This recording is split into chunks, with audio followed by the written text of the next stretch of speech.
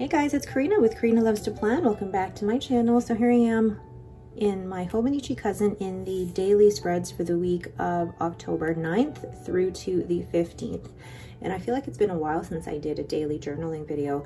So the point of this video, or what I wanted to show you, was how I decorate all of my daily spreads ready for journaling, and then take you on a little bit of a journaling journey this week and show you how I fit in my journaling through my busy days and even while I'm out traveling, and even show you just a few snippets of my day-to-day life.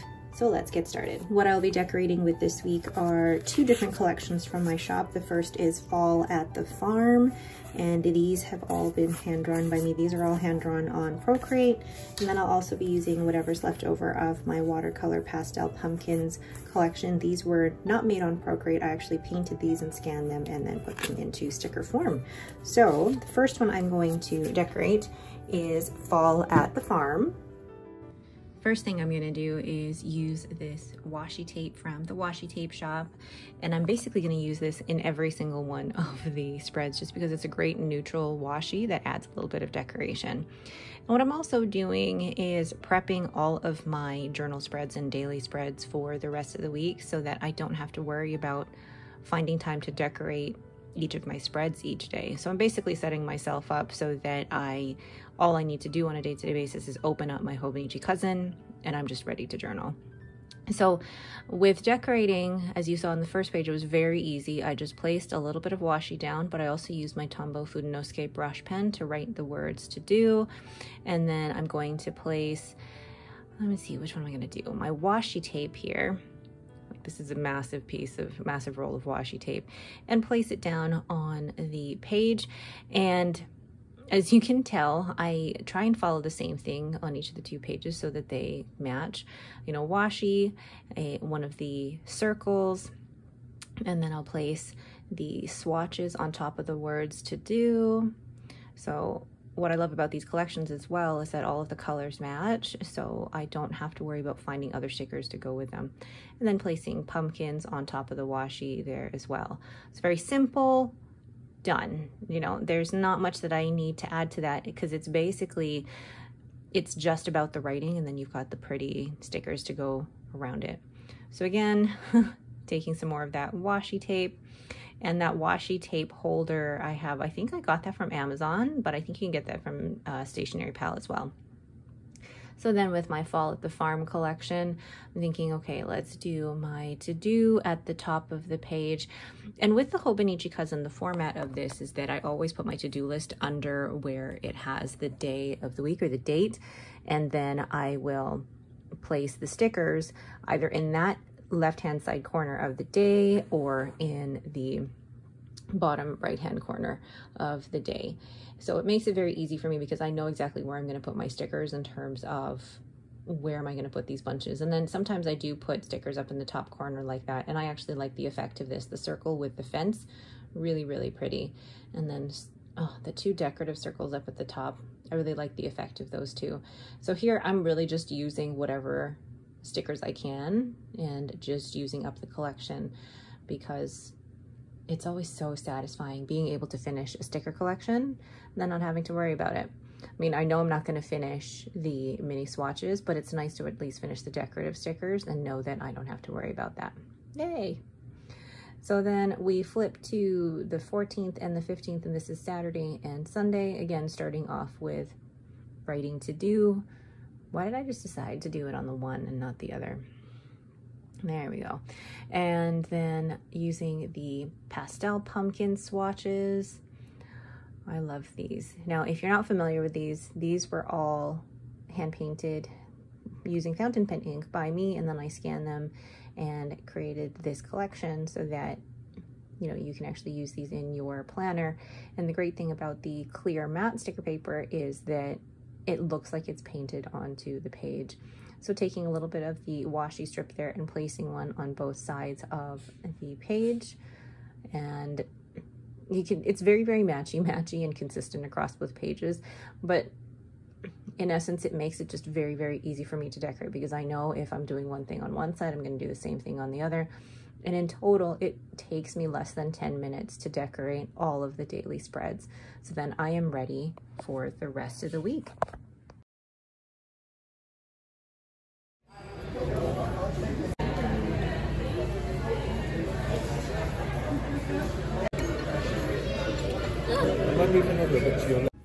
It's holiday Monday and I'm journaling at 4:10 in the afternoon because we went for brunch this afternoon and then we went to Value Village to do some, well, Halloween costume shopping. And instead of getting Halloween costumes, I ended up getting a few cardigans. So I've written out my to-do list, and I know it's already 4 o'clock in the afternoon, but it's still important for me to get my to-do list down on the page and then start writing using my Esterbrook SD in Petrified Forest, and the ink in here is Diamine Ancient Copper. I think the combination is just fantastic. For me, having the right pen and ink combination to go with the stickers just helps the overall journaling experience. And then here I am in my Hobonichi A6 5-year journal, and the pen that I'm using for the month of October is my Leonardo Furore Aqua Petra, and the ink is Van Diemen's Aurora Australis. That is a lot to remember, but I love that I'm now in my 2nd year and I can look back on what I did this time last year, what the weather was, and you know, a couple things I'm grateful for. So it's just a very quick practice to fill in my A6 5-year journal. So that's Monday. Morning, Lucy.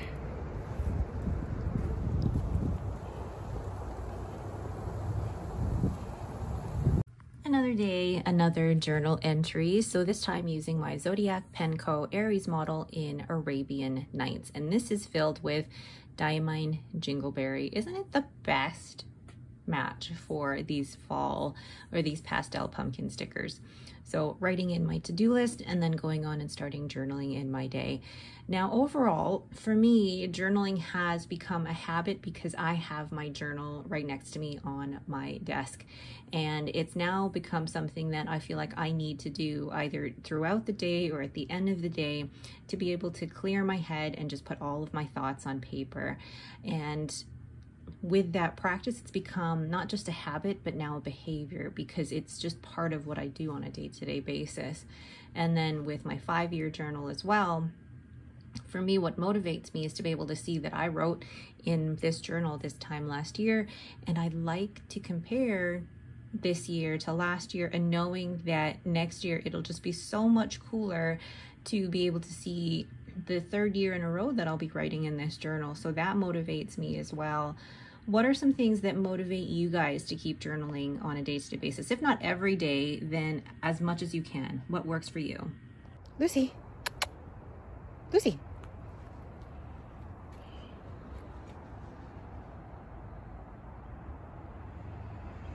Wasn't that a gorgeous sunrise? I love taking Lucy out for walks because the sunrise is just gorgeous in the fall and the winter. So once again, going into, what day is it? Wednesday, the 11th, and writing down my to-do list. There's quite a few things I need to do today because I am leaving for Kelowna as of tomorrow. And then again, journaling a little bit for the day. Truthfully, I know that there are some people that find journaling really intimidating, really overwhelming, and it's hard to start. But one of the things that has helped me is that if you buy yourself an undated notebook, it's easier to keep to that and write in when you want to versus having to keep a dated Hobonichi Cousin, for example.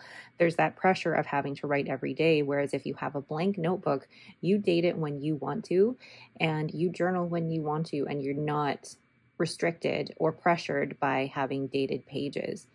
Whereas with the A6 5-year journal, what I really like about this is because of its size, I'm not pressured to write a ton in here. This literally is the weather, one thing I'm grateful for, and just a summary of the day. I think I even remember there's a few days in here where I actually wrote what the price of gas was. And then looking back to it a year later, it's really interesting for me to see the change in the price of gas. So if you don't feel like you have anything to write about things that are important to you that you know are going to change, like weather or, things that are just even happening in your day-to-day. And then you'll remember that there's lots to write about. Happy Thursday. And here I am at the airport getting ready to take off. We are flying to Kelowna. I am flying with my sister and my parents, and we're just heading away for the weekend. And yes, of course, I am bringing all of my journaling with me. Why wouldn't I? I want to keep track of everything that we're doing over the weekend. Look at the beautiful clouds here. I just had to share some of the stories footage from the week, and then the mountains. We flew over the mountains, the Rocky Mountains between Alberta and British Columbia, and it is stunning. So this is what we had for lunch. Then we went to the Sandhill Winery where we got to try a few wines and just look around their overall shop.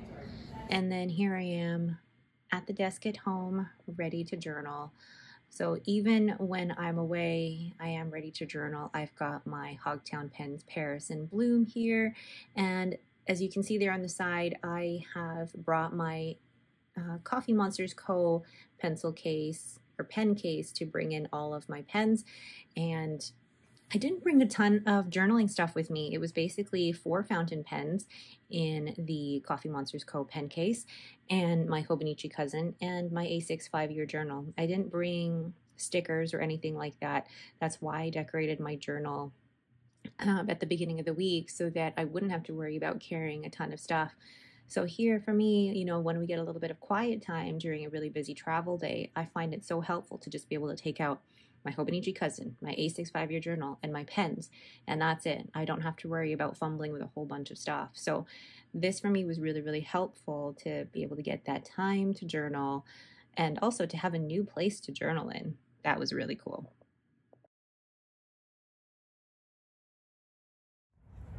Friday, my dad and my sister and I, we took a walk along the waterfront to grab some coffee and just look at the beautiful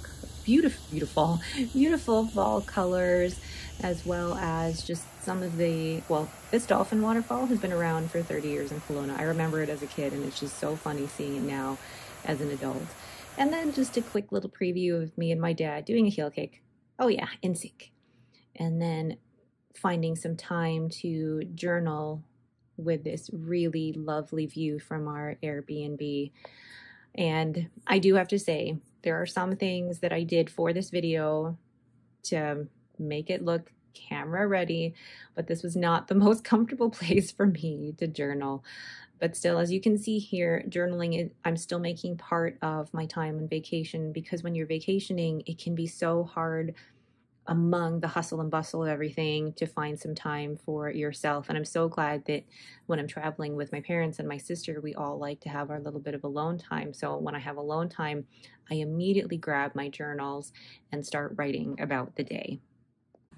And then a lovely visit to Quails Gate Winery, where we did a lovely wine tasting, walked around the grounds, and you can see here the beautiful grounds and just how beautiful this area of British Columbia looks. So happy to be here in such beautiful weather. And then there's my sister and my parents. How cute are they?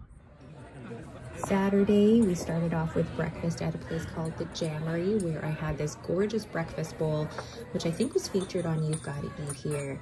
And then we went to a winery called Grey Monk. Now, it was a little cloudy and rainy today, but the views still are absolutely wonderful. So here we did a lovely wine tasting, and just, this is what you do when you're in Kelowna and you're in wine country. Then we went to Ex Nihilo for another wine tasting, which was also quite lovely. And then for dinner, we went to a place called Skinny Duke's, which had such great food. And then just a little bit of journaling at the end of the day. Hey guys, I'm now back at home, and as you may have noticed, I didn't journal or even take any video on the Sunday. That was the day we came home, and I was just so exhausted. I didn't even film anything. I didn't journal. But here, I'm gonna take you guys through the flip through of my whole week. Ooh, hold on. There we go. Get the plant out of the way. So there's Monday, and then Tuesday and Wednesday. I really like the color of that Diamond Jingleberry ink. Really, really pretty ink. And then we have Thursday, Friday. I started writing with my Pelikan M800, and I'm like, wait a second, I'm supposed to be writing with my Hogtown pens, Paris and Bloom with a Diamine Earl Grey, and I actually really like that combination better. And then for Saturday, I was writing with my Pelikan M800, and then Sunday I didn't write anything, so I caught up on the following Monday. So I hope you guys enjoyed my little vacation journaling vlog. For me, journaling really is about being able to put my memories down to paper. I have done a lot of like printing pictures before. I haven't printed any. I've actually been really bad the last 6 months. I haven't done any printing of pictures really for this half of the year. And I don't know if that was just a personal choice that I wanted to keep pictures out of here. I don't know. But for me, journaling like this on a day-to-day basis allows me to be able to put everything to paper so that I don't have to keep everything in my brain. And then I also ended up updating all of my 5-year journal as well. All right, but that is it for me. Thank you guys so much for watching. I hope this was helpful to you and gave you some type of insight into how I make journaling work for me. And hopefully you guys can find some tips in there to help you as well. Thanks again so much for watching, and have yourselves a great day.